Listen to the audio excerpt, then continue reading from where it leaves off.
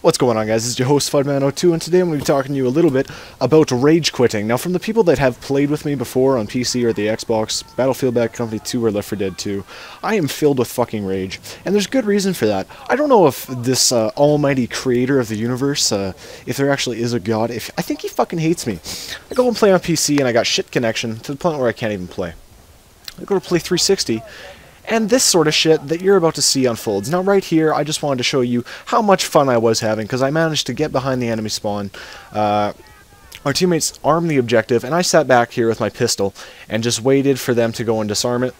And looking back, I could have pulled out the Neosted and just unloaded it in that way, but I am not the most skilled shotgun user in the game. I think the highest amount of kills I have with any of my shotguns is on the 870, and it's only about 200 kills. I'm not a big fan of shotguns. But back to what I was saying.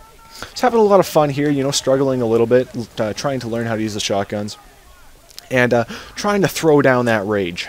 So I'm going in here after I cleared out, there was 3 people, got a couple assists, I'm going to arm it and toss a nice little surprise on there to hopefully rip open the sphincter of any unsuspecting victim.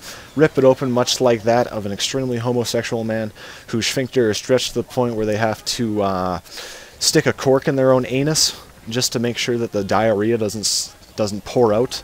That sort of ripping, that's the sort of stuff I'm looking for. And I do die here. I wasn't angry about that at all. But it's the kind of shit that you're about to see coming up right about here that just makes me never want to fucking play video games again. I don't understand how this sort of shit happens, because on Xbox, dedicated servers, they're always pretty goddamn good servers. I don't understand what the fuck this is. So watch this. This might blow open your mind. 1, 2, 3...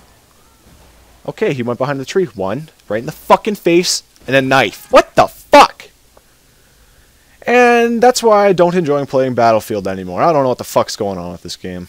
This is FudMan02 here. Peace.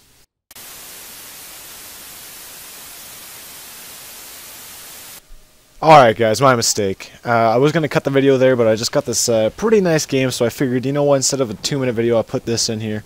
And instead of just telling you guys, you know, everybody sucks but me at flying helicopters, and instead of saying, enforcing my dominance amongst the virtual, not real helicopter pilots within video games, I won't do that. Oh shit, dropped my pop can.